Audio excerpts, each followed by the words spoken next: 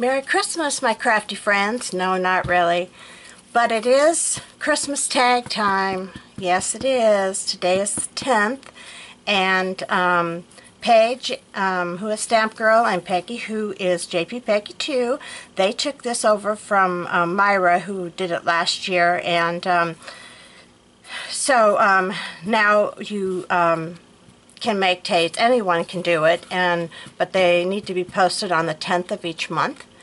And they also have the other two additional challenges, which are Christmas cards the last day of the month, and the 15th is, it varies. I think this time is any occasion. So anyway, you can make as many tags as you want. Last year I made a lot. I think I made 20 every time. This time I decided to just stick with 5 or 6. So here we go. These are all very similar. I used tags that were already cut in my stash. See, I'm using my stash up. I'm so excited.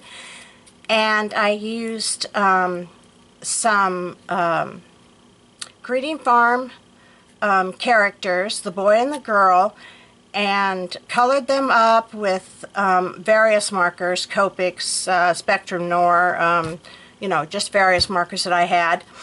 And I'm not a great color person, but I think they turned out kind of cute. And again, they were cut up already and in my stash. So I am really trying hard to use stash up this year. So here is the first one. Isn't he cute? And for the white, I actually used a, I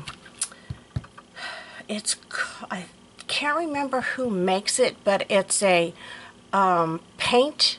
Let me just check real quick here. Let me see if I can grab one. Oh, here they are. Painters, that's who it is. Painters makes these.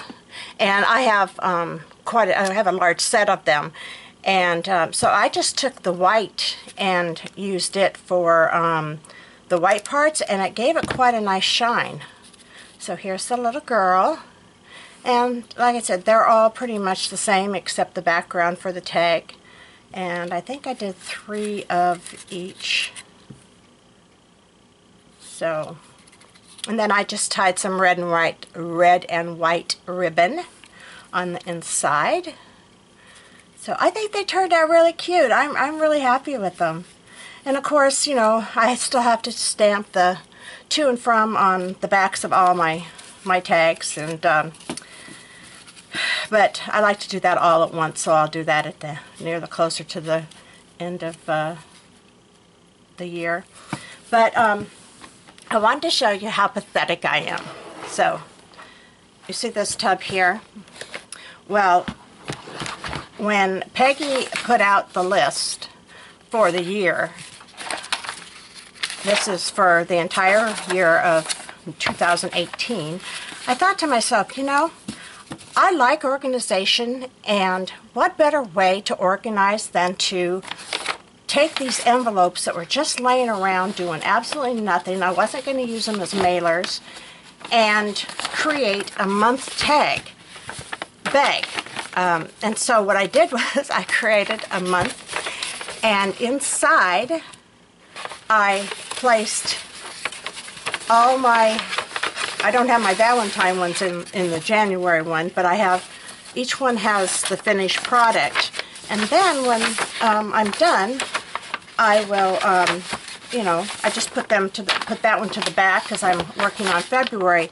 So what I did was I went and got, I'm not going to show you what I got in there because this is a surprise, but I've got my cards cut out. I've got pretty much everything ready to go for my cards for the 15th and for Christmas for the last day of the month.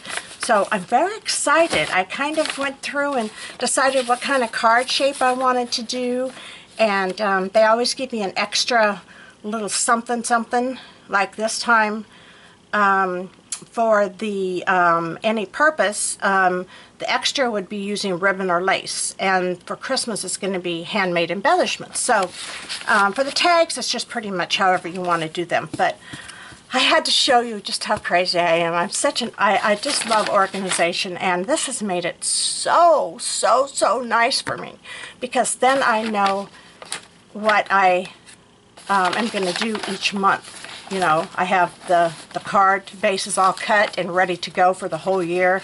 I have the tags all cut and ready to go for the whole year. So anyway, I'm just crazy.